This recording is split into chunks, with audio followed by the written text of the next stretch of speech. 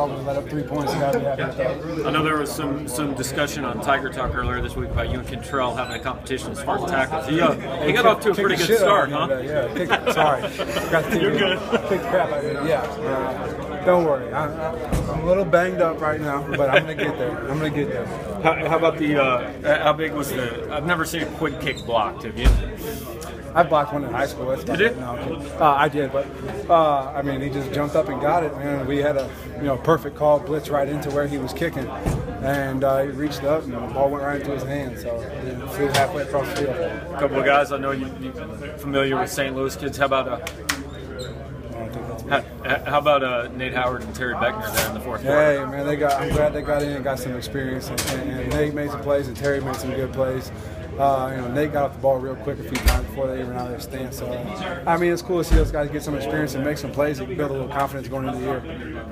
Just overall thoughts on the defense. Gave up 3 points. Yeah, we let up 3 points, and I looked at the scoreboard at one point, and they put up the stats, and they had like 8 passing yards and 0 rushing yards, and we had like 200. So it's pretty cool, but there's a few things we can definitely fix to stop some of their long plays, and once we do that, we'll be pretty solid. Coach says any good school. I need to talk to him. Connor, how you doing? Good. How are you guys doing? Not too bad. Line play today. I mean, we got stuff to improve on, like always, but I think we played decent. We'll go back and watch film and get a little better. Did you have to make any adjustments after Hansbrough went out with that ankle injury early in the game? Not really. I mean, we have an army of running backs, so it's a good thing for us. How about when Evans limps off? About 2 plays later. I mean, what's the thought there? I know we have so much depth this year that it's obviously a huge blow. Well, true. Speed think, man. It's finally good to be on the field. I'm sick and tired of sitting in the stands for those 4 or 5 years that Mizzou recruited me, and to finally be on the field, it means a lot to me. And obviously, it was a fun day. Did you take any time? This is like one of those cliche questions, but did you take any time when you first went out there and just thought, man, I'm here, it's finally happening? Or were you in game mode? No, I was more concerned about calming myself down. I had to take a couple big breaths, and Evan was big and helped me on that, and just kind of. Just relax a little bit, and I knew that I'd play my best ball if I was relaxed, so I had to get that way. Is it nerve-wracking when a guy is that wide open to have to make that pass? No, not. It was more nerve-wracking running my first play, So after I got that first play out of the way, I knew that, I'd be all right, and that's. I feel like I played pretty well after that. Drew, you can't control who else is on the roster, but let's say you were going.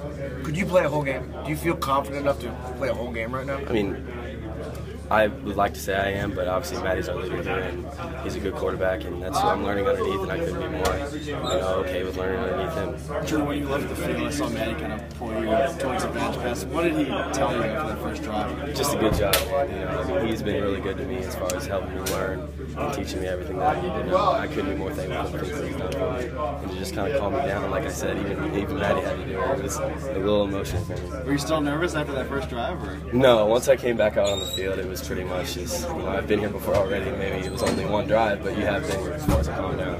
Can you take me through, what was the emotions like that first quarter, kind of knowing when you get to the second quarter it's going to be your turn, but having to sit there and wait for the, did time just move incredibly slow for you? Or? Yeah, I knew I'd have to sit and wait. They told me, first series, second quarter. So I was more concerned about what the defense was doing, just trying to figure out what they were doing, because I wanted to go in there and be the most successful quarterback that I could be. So it was a little long, and it drug on, and I wanted to get in there, but it was good. It was a good wait, I guess. I can't imagine that a 78-yard bomb on a broken play to Tyler Hunt was how you imagined your first touchdown at Mizzou going, right? No, not at all. And even in practice, we'll just run normal drills and I'll overthrow it.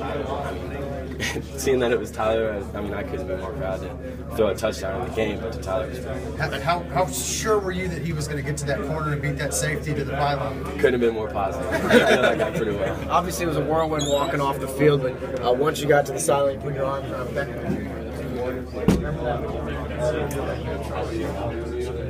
It was a good day for us. Was it nice to have a lot of guys get to see the field? Having this kind of game in the okay, almost fell over. I really came in, I didn't know what to expect. Did you have family and friends able to make the trip up? My family did. Yeah. Good deal. Thanks. I want to join too. You got a question for him? No, I won't do that to him yet. So talk about your squeeze a little bit closer. Talk about your relationship with each other on the field and how you work with each other. Here, I'll let him answer. He's more of the father figure and old man in my life. Yeah, that's what happens. But talk about nerves, focus coming into the game. What were your thoughts? I really tried to focus on just doing my job and not worrying about anything else. I was really more excited than nervous to play. So. Andrew, you having some back issues, but looked like you were kicking the ball pretty well. Yeah, just been rehabbing it, getting to a really good place. Just gotta make sure, doing my part for the team. So, it's nothing big anymore. Corey did a great job doing kickoffs. We knew for a while that he was going to do that. I couldn't necessarily tell you guys that ruined all the fun, but he did a phenomenal job coming in there and doing 2 jobs.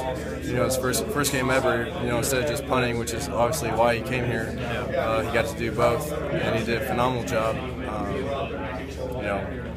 You just hope that you kind of told him enough things to make sure that he, was ready to go, and it's exciting getting to watch him. So when you kind of were ribbing Corey to us after the last scrimmage, we discussed a lot. So I want to say they was just clueless, not really knowing what we are in as a defense, and didn't want to, just take shots and give us, takeaways, what we known for. So that was kind of, a key moment. We got the fumble recovery for Charles because that's big. We need as many takeaways as possible, and they tried to take the passing game away from us, or we get takeaways.